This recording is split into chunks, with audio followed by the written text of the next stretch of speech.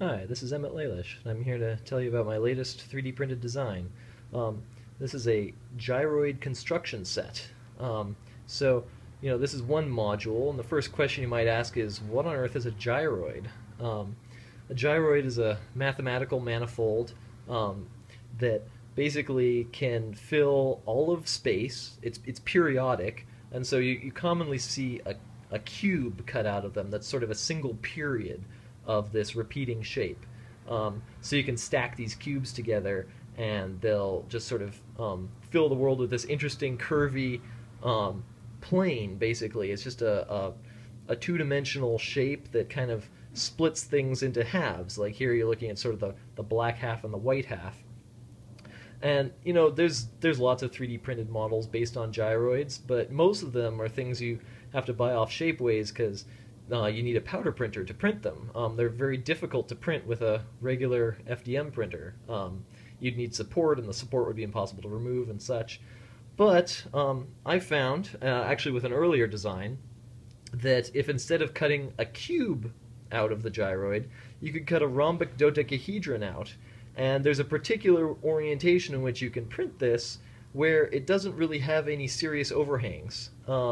And the overhangs that there are small enough that the printer can sort of get by printing them without support, even though it fudges the 45-degree rule a bit. But the great thing about these modules is they still stack, because rhombic dodecahedra are basically the shape you get from a cubic closest packing system if you've taken any crystallography or mineralogy.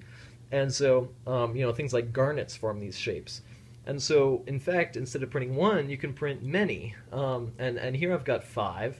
And you can see how, with the 6th one, if you line them up so that they're all in the same orientation, then you can simply slot this one in here, and it just sets perfectly in because it fits exactly with the rest of the shape.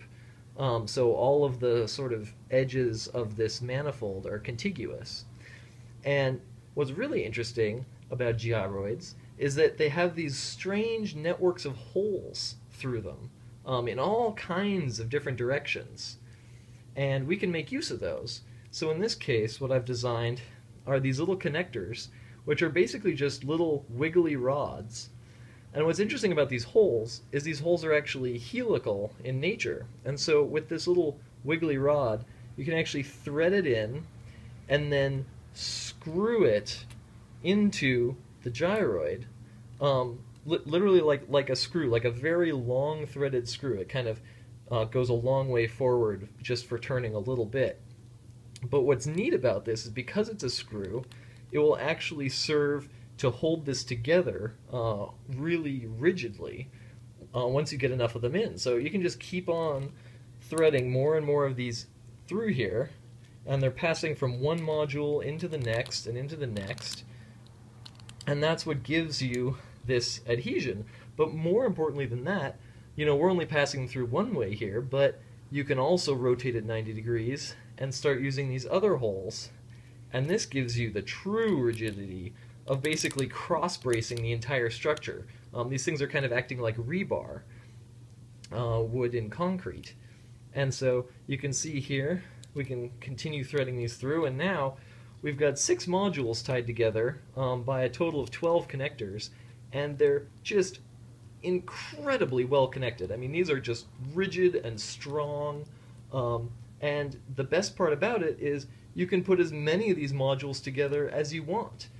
I mean, this manifold just expands infinitely, and there's so many places to put connectors. I mean, you could make longer connectors, but you can also, since there's so many, they're redundant, you can just stagger them. One connector can end, you can put another connector in, this other hole that I'm not even using here, and then use another connector to sort of butt up against the first one when you've built enough gyroids out there. So it becomes sort of like a Lego construction set, except actually vastly stronger and stiffer, and a little more interesting to look at. I mean, you get all these crazy patterns of holes and such. It's really kind of a fun little thing. So I've only managed to have time to print out these 6 so far, but I've noticed that you out in the worlds of the internet often print far more of my designs than I ever get a chance to, so I would love to see if somebody manages to print out a whole bunch of these and assemble something big and cool. Post a photo. I'd love to see. Thanks.